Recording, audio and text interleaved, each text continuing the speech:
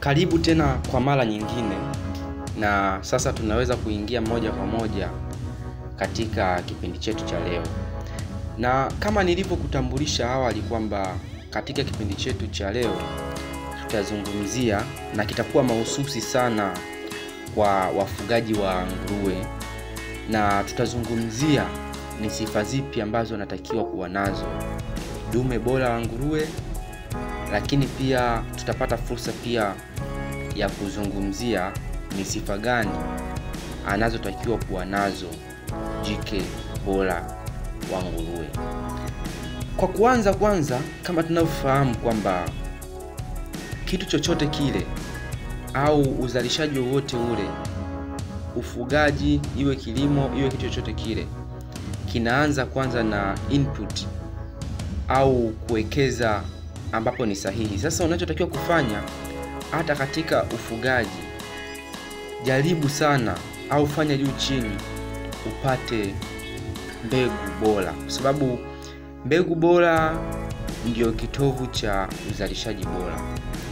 Unapokuwa na mbegu ambayo sio bora, ni ukweli usiopingika kwamba uzalishaji wako utashuka, na hata product au bidhaa zako zitakuwa hazina ubora, na hivyo itakupotezea wewe soko na mapato mengi, kwa sababu utakuwa hauwezi kufanya vizuri sokoni.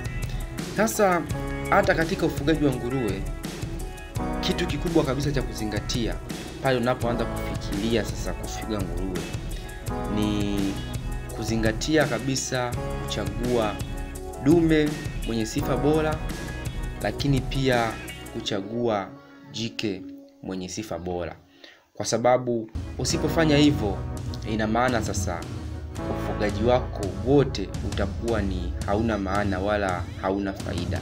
Kwa hiyo uchaguzi wa dume na jike bora ni kitu cha msingi na ni kitu cha kwanza, kwa sababu ni hali ya kawaida sana wafugaji wengi hata hapa nchini Tanzania huwa wakiona tu ameenda labda kwa jirani yake au ameenda kwa mtu yote yule, au labda amempenda nguruwe, au wanapotaka kuingia katika ufugaji, huwa wazingatii sifa za dume bora au sifa za jike bora au sifa za mnyama bora. Huwa hawazingatii sana. Wao wanachozingatia huwa ni kupata tu mbegu ya kuanza kufanya ufugaji. Yaani wanachofikiria wanapoanza kufanya ufugaji, wanafikiria tu kwamba wapate mbegu au wapate mnyama wa kuanza kufuga ambaye atawasaidia katika kufuga. Lakini swala zima la ubora au swala zima la kuzingatia ubora, huwa wafugaji wengi hawazingatii. Na hii imepelekea sana hata katika matatizo mengi, hata ufugaji wa wafugaji wengi wadogo kutokuwa na tija, na mwisho wa siku wanakuwa sasa wanaishia njiani, kwa sababu hao wanyama waliokuwa nao au hizo mbegu zinazokuwa nazo zinashindwa kuwapa mazao ambayo ni mazuri. Kwa hiyo sasa nitaanza kuelezea sifa za dume bora wa nguruwe.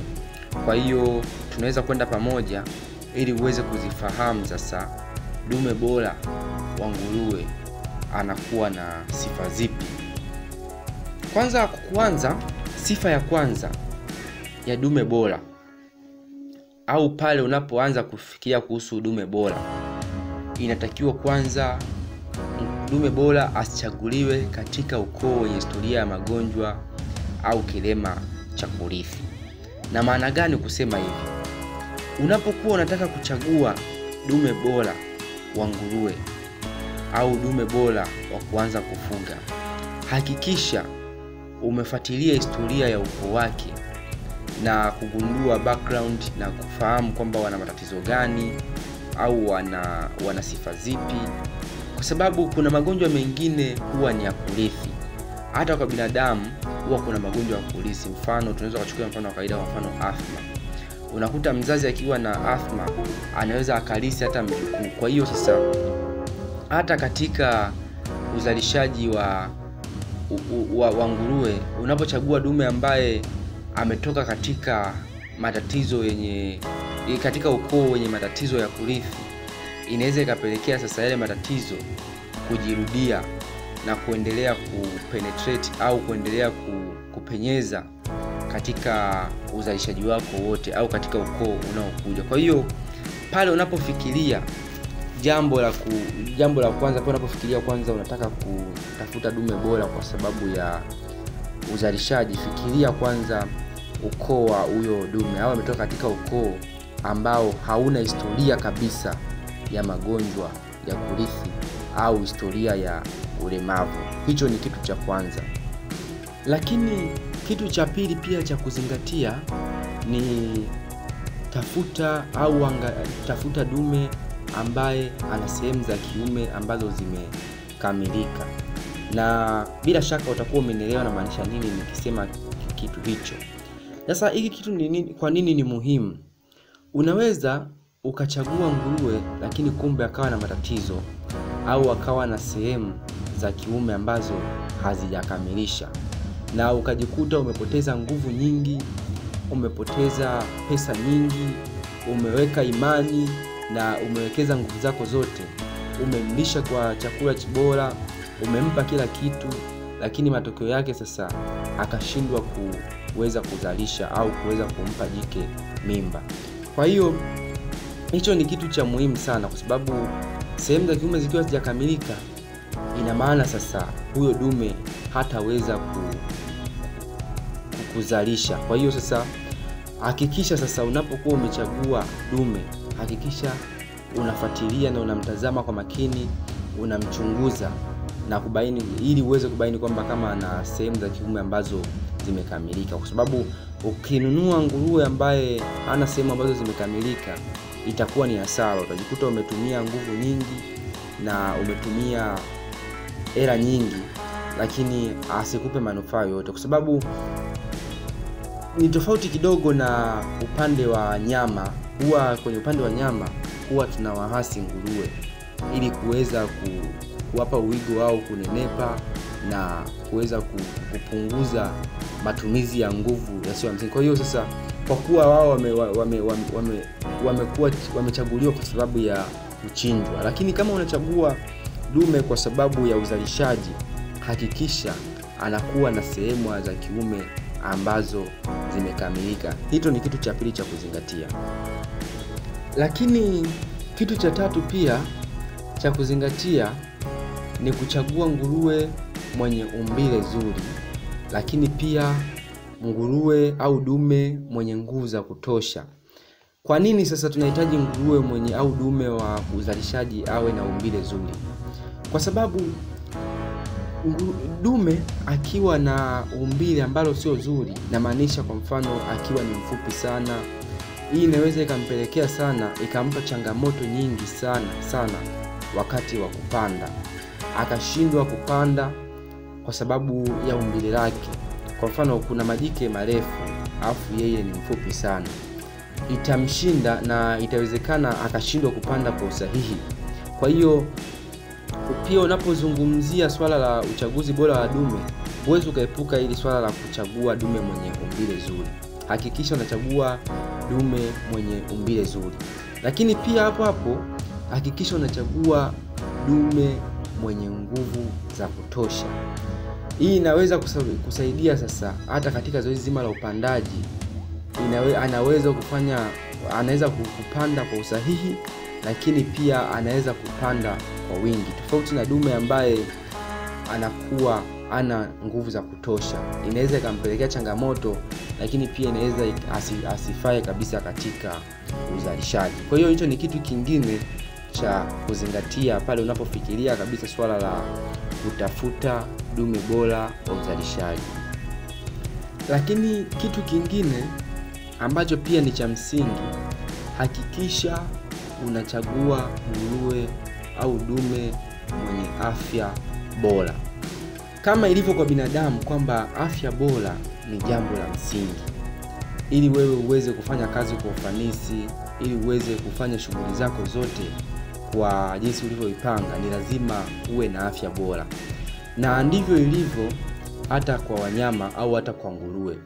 Ili aweze kufanya shughuli zake vizuri au ili aweze kufaa katika uzalishaji, ni lazima uzingatie swala la kuchagua nguruwe mwenye afya bora.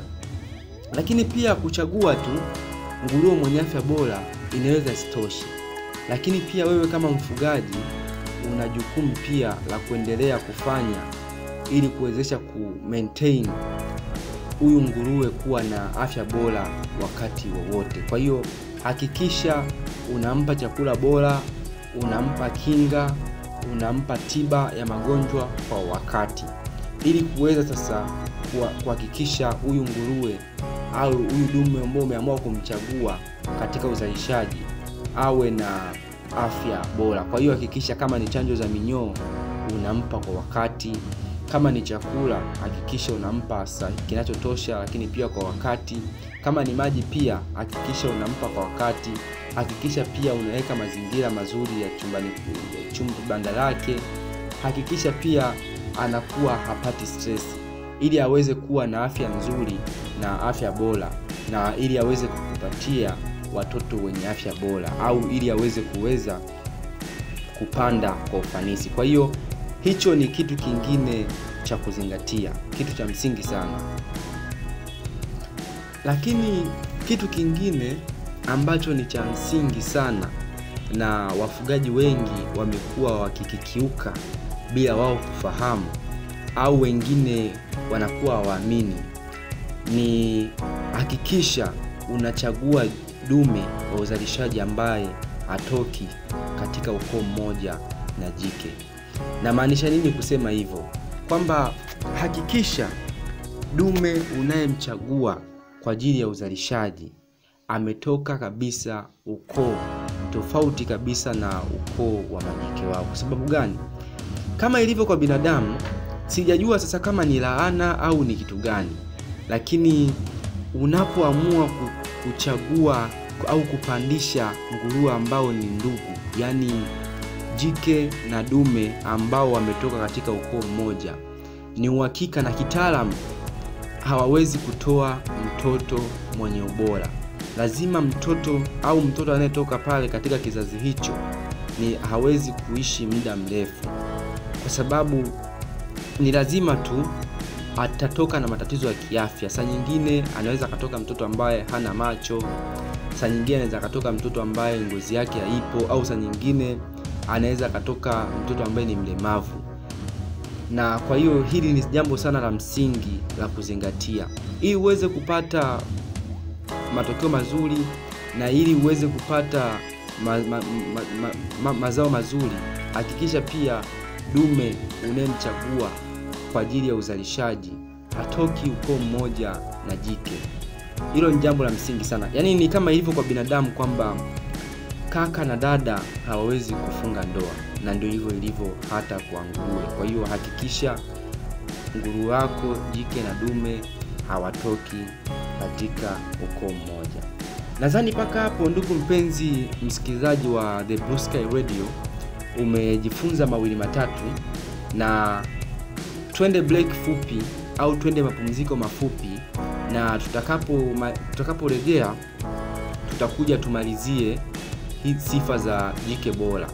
Kwa hiyo nadhani hapa kwenye upande wa dume umepata mwanga na umepata mawili matatu ya kufahamu kwamba dume bora anatakiwa awe na sifa zipi.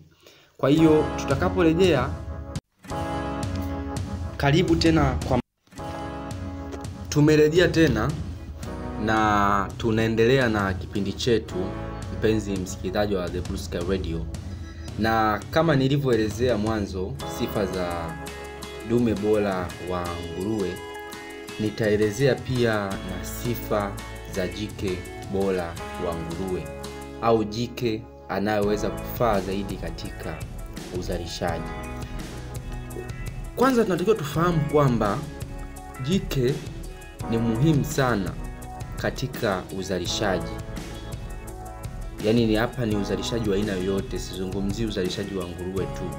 Yaani ili uweze kupata watoto wenye afya, ili uweze kupata watoto bora, ili uweze kupata watoto wengi, ni muhimu sana kuchagua jike mwenye afya bora, au jike anayefaa katika uzalishaji huo.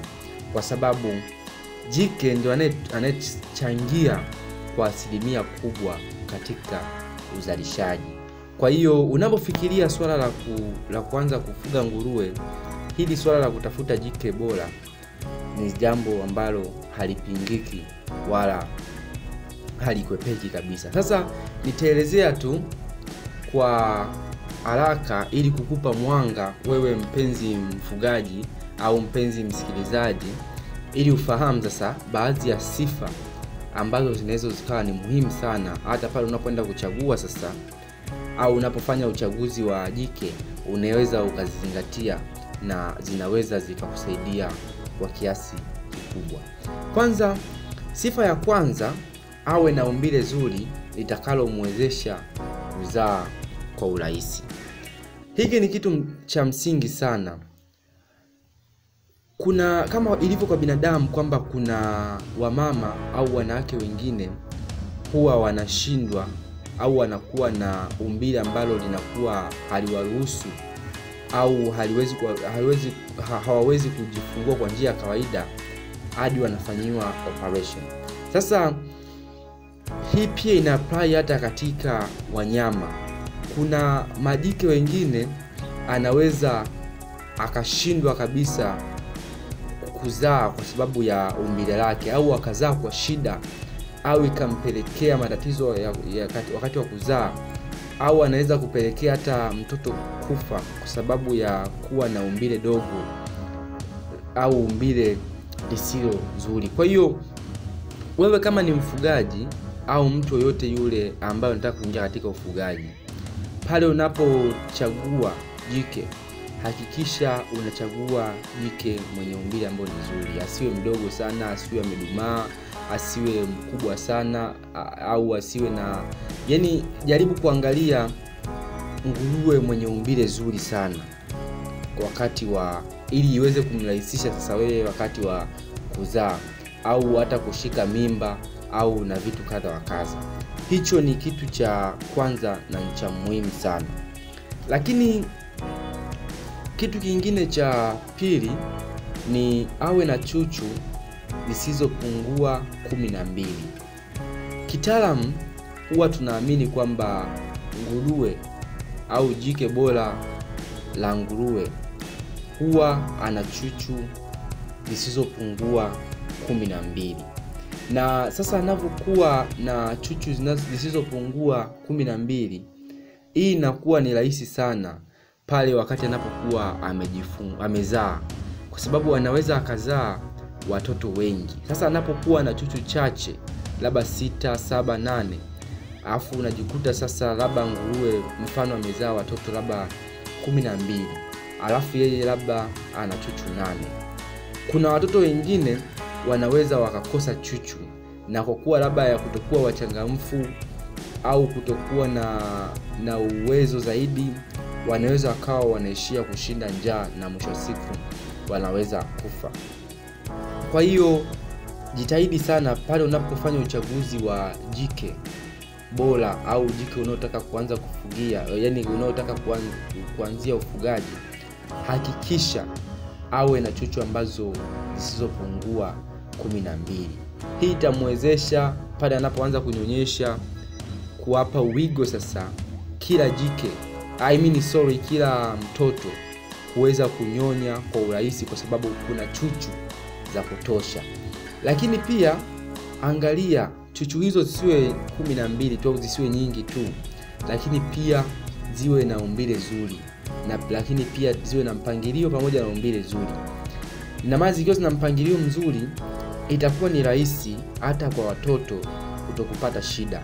Na inapokuwa na umbile zuri pia inakuwa ni rahisi pia pale watoto wanaponyonya wasipate shida wakati wa kunyonya, kwa sababu zikiwa ndogo sana pia zinaweza zikasumbua.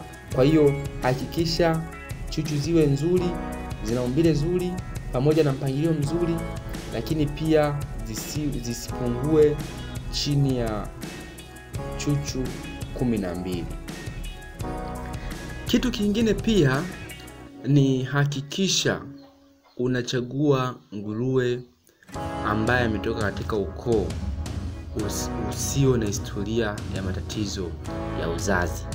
Yaani hakikisha pale unapochagua nguruwe wa kufuga au ametoka katika ukoo ambao hauna historia ya matatizo ya uzazi. Kama nilivyoelezea pale awali kwamba kuna magonjwa mengine au matatizo mengine ni ya kurithi, mfano ulemavu. Sasa hata katika kuna matatizo mengine yanaweza yakawa ni ya uzazi, lakini pia yanaweza yakarithiwa kutoka kwa nguruwe mzazi hadi kwa mtoto. Kwa hiyo inaweza ikapelekea sasa ukoo mzima ukawa na matatizo hayo. Mfano sasa labda tatizo la ugumba au tatizo la kutupa mimba. Endapo usipokuwa umechagua au ukiwa umechagua nguruwe wako katika ukoo wenye asili hiyo ya matatizo hayo ya kurithi, inaweza ikapelekea sasa uzalishaji wako ukawa ni wa shida. Labda nguruwe akawa anatupa mimba na akifika umri fulani anatupa mimba au abortion kwa kitaalamu. Lakini pia labda unaweza ukachagua nguruwe ambaye mwenye tatizo la ugumba. Kwa hiyo unajikuta wakati wote labda wewe unamlisha, unampa chakula, unampa na huduma ya kutosha, lakini pia anaweza asizae watoto wengi, lakini pia asizae kabisa kwa sababu ni mgumba. Lakini pia kuna nguruwe ambao wana asili tu ya kuzaa watoto wachache. Kwa hiyo inaweza ikawa ni shida kwako. Kwa hiyo hiki ni kitu kingine cha kuzingatia. Hakikisha nguruwe unataka kununua au unataka anza kumfuga au ametoka katika ukoo usio na historia kabisa ya matatizo ya uzazi ya kurithi. Lakini kitu kingine pia ni hakikisha nguruwe wako au jike wako asiwe mnene sana. Kwa sababu gani tunasema asiwe mnene sana? Wafugaji wengi huwa wanafurahi sana pale wanapoona nguruwe wao amenenepa kupita kiasi. Wao wanahisi labda ni afya. Sawa, inaweza ikawa ni afya, lakini pia inaweza ikawa na faida nyingi sana nguruwe akiwa mnene. Lakini jike ambaye ametengwa kwa sababu ya uzalishaji, hakikisha hawi na unene usiopita kiasi. Yaani na maana asiwe na unene mkubwa sana. Kwa sababu kwa nini tunashauri hivyo? Kitaalamu tunaamini kwamba nguruwe anapokuwa mnene anakuwa na mafuta mengi. Sasa na pia ina maana anakuwa na kiasi kingi cha nyama. Kwa hiyo hii inaweza ikapelekea sasa hata wakati anapokuwa amepata mimba, inaweza ikapelekea hata ikawa ni sababu pia ya kusababisha nguruwe wako wakazaa watoto wachache. Lakini pia inaweza ikapelekea pia nguruwe wako huyo jike kushindwa kuzaa. Lakini pia anaweza akashindwa hata kushika mimba. Kwa hiyo hakikisha sasa unampa chakula au unamwekea mazingira mazuri sana ambayo yatamfanya sasa asiwe mnene kupita kiasi. Yaani awe na uzito ambao unafaa kwa ajili ya nguruwe, kwa ajili ya uzalishaji. Kwa hiyo hitu ni kitu kingine sana cha msingi, na wewe kama mfugaji au mtu unataka kuingia katika ufugaji wenye tija, hicho ni cha kuzingatia. Kwa hiyo kuna vyakula ambavyo viko balanced au vipo ambavyo vimewekwa uwiano sawa na vinauzwa katika maduka mengi ya kilimo na ufugaji. Lakini pia unaweza labda ukamfuata afisa kilimo au mifugo aliyopo katika eneo lako, naye akakupa labda utaratibu, unatakiwa nguruwe wako ufanye hivi na hivi na hivi, ili asiweze kunenepa sana au ili aweze kuzaa watoto wenye afya na walio bora. Hicho ni kitu kingine cha kuzingatia. Lakini kitu kingine pia, nguruwe jike anayetaka kutumika katika uzalishaji au ametoka katika ukoo wenye asili ya kuzaa watoto wengi. Nimezungumzia sana swala la kurithi, nikasema kuna matatizo yanaweza yakawa yanarithiwa kutoka kwa mama hadi kwa mtoto. Nikasema pia kuna magonjwa, kwa mfano asthma nikaelezea kwa binadamu, na kwenye masuala ya matatizo ya uzazi nikaelezea matatizo kama vile ya ugumba na matatizo ya kutupa mimba. Lakini pia sio kwamba mambo mabaya tu ndio yanarithiwa au matatizo. Hata pia mama au wazazi wakiwa wana sifa nzuri, inawezekana pia mtoto mdogo akarithi. Kwa hiyo hakikisha pia, au itakuwa ni vizuri zaidi pale unapochagua nguruwe kwa ajili ya uzalishaji au ametoka katika ukoo wa mama ambaye anazaa watoto wengi. Sasa hizo zinaweza zikatoka hizo sifa kutoka kwa mama na zikapenetrate au zikapita hadi kwa huyu mtoto, na yeye sasa akaweza kuzaa watoto wengi na wenye afya. Kwa hiyo hicho ni kitu kingine pia ambacho unaweza ukakizingatia na kinaweza kikakusaidia sana ili kuweza kuongeza tija katika ufugaji wako.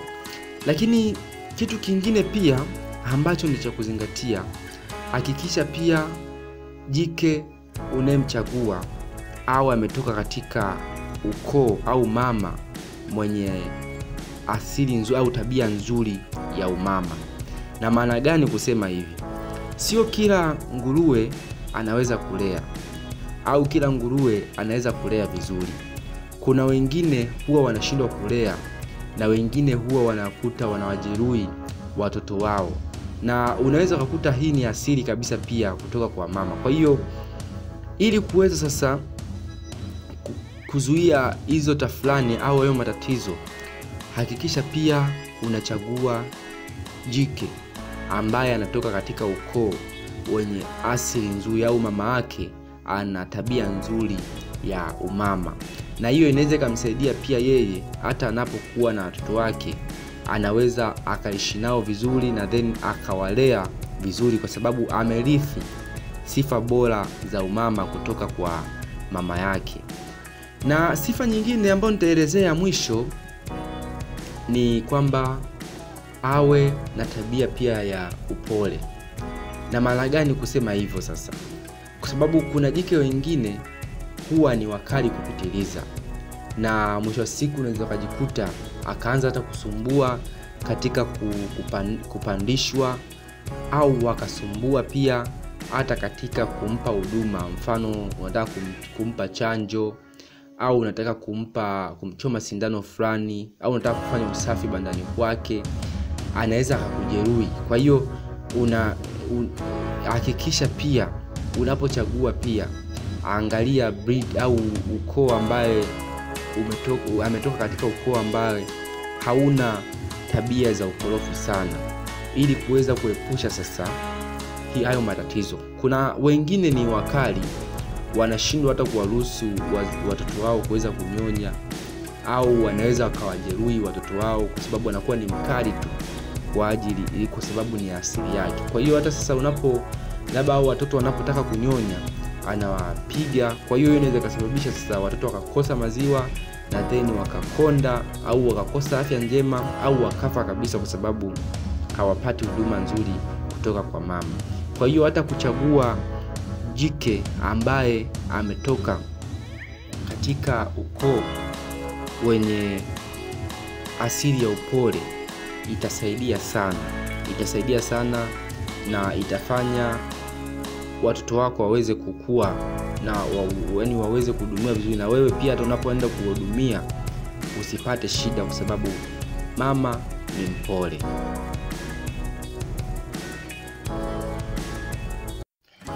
Na kwa leo naomba tuishie hapo. Ni tumaini langu umejifunza mambo kadha wa kadha kuhusiana na tulivyovizungumzia hapa. Tumeanza mwanzo tukaelezea sifa za dume bora, tukazielezea sifa 2-3, tukapata mwanga, tukaelewa sifa gani dume bora au dume anaefaa kwa uzalishaji anatakiwa aweje. Lakini pia hatukuishia hapo tu, tumeenda mbele zaidi, tukaelezea pia na sifa za jike bora ambaye anafaa kwa ajili ya uzalishaji. Ina maana sasa wewe kama ni mfugaji wa nguruwe au ndio unataka kuingia katika ufugaji huu wa nguruwe, ni tumaini langu hasa umejifunza vingi na umefahamu kitu cha msingi sana katika ufugaji wa nguruwe.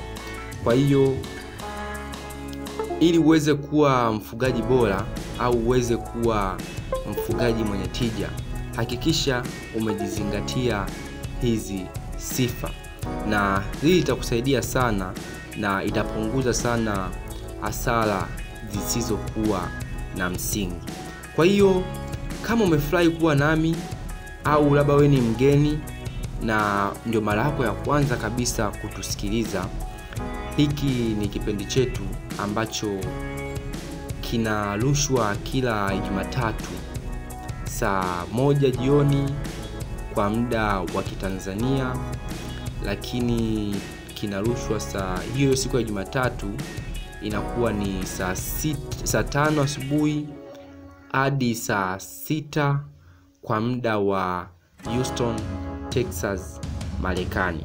Kwa hiyo usipitwe na vipindi vyetu hiki kizuri na vipindi vingine vingi vizuri. Kumbuka tu tunaruka ndani ya siku hiyo, na kuwa nasi kuanzia siku hiyo. Lakini pia unaweza kutupata kupitia mitandao yetu ya kijamii. Ukiingia Instagram, ukaingia Facebook, ukaingia wapi, andika tu The Bora Radio utatupata.